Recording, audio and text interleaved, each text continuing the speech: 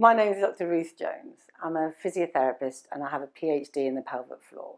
And I wanted to create this video today in order to help people help themselves alongside their physiotherapist.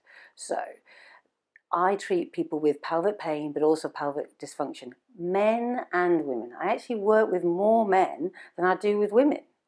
And so probably most guys don't know they've got a pelvic floor, but mate, you have.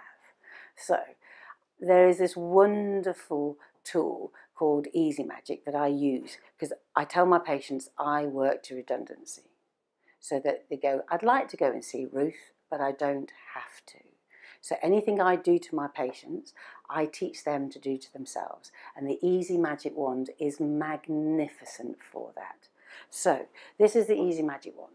It is actually beautifully shaped. It's made of medical grade glass, so you can warm it up, you can cool it down. And so if some people like to use it really, really warm to help to relax, some people feel as if they've got burning inside, so they like to cool it down in order to make them feel more comfortable. But it's just beautifully shaped and it's so easy to use. I don't always use this end because particularly with the guys, it can be a little bit uncomfortable to begin with. So I'll often use this end instead. And what this video is going to do is to show you how to utilize this, because you can't do any harm if you follow our rules. So once the EZMagic's in, if you've got it completely straight and you went downwards, that would be 12 o'clock, but you'd be on the coccyx. So you don't want to go there to begin with. So immediately you go lateral as if 1 o'clock, and then 2 o'clock and 3 o'clock.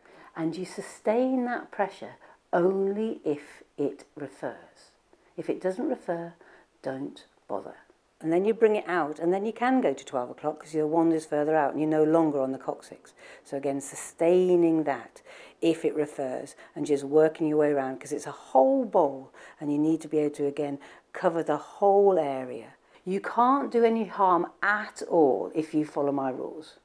And what that is if you just push and it just hurts where you're pushing, don't bother. But if it radiates elsewhere, then you sustain that pressure up to 60 seconds. There are others that will say 90 seconds, but I prefer to go on the side of caution, so I say 60 seconds. And so you sustain that pressure until the referred pain eases off. It's normal for it to hurt just where you're pushing. Right? So don't bother. It's only if it spreads elsewhere. So you just work yourself along the clock. If you've got one side that's more uncomfortable than the other, sometimes working on the least painful side to begin with is really, really helpful, because that will help to quieten down the other side. So this is what sometimes I will do if it's too uncomfortable on one side compared to the other. The only different one is the hip one, where you have to turn the EZMagic 90 degrees and you're heading off towards the hip, because as I said, it's like a bowl. And it's not just a tiny component muscle, it's a big, so you might just have to angle it in slightly different places.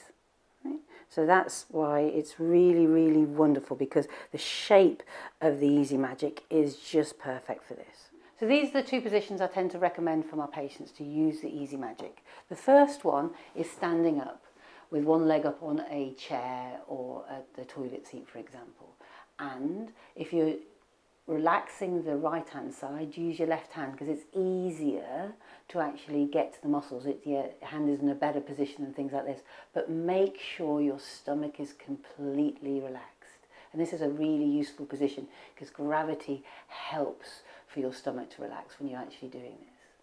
The other position is leaning against a wall or your bed, so that again you're completely relaxed, and you can put some pillows underneath there if you want to as well. Some people like to do this in the bath because they're even more relaxed. And once again, if you're doing your left hand side release, use your right hand. If you're doing the right hand side release, do the left hand. So just to summarise the most important points, make sure you talk to your physiotherapist. Obviously you need to clean this before and after use and find the most comfortable position for you. Sometimes it's in one position, sometimes it's in the other. Make sure that when you are pressing on using the EZMagic wand, that you only sustain the pressure up to 60 seconds, and it has to refer. If it doesn't refer, don't sustain the pressure, go to a different spot. Thanks to EZMagic, this could be the end of your pelvic pain. If you've got any other questions, just look on the website, and thank you for watching.